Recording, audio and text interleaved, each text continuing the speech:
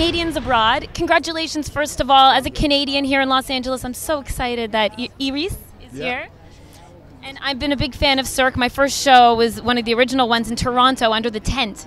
Long time ago. Long time ago. It was first time was '85 in Toronto. Yeah. So I'd love to know, and I asked this question as well, what is going to make Iris different and more unique from all the other Cirques, which are all incredible and unique? Well, I think the thematic of the show, by Cirque paying a tribute to cinema, is already something very original. I think the location is amazing.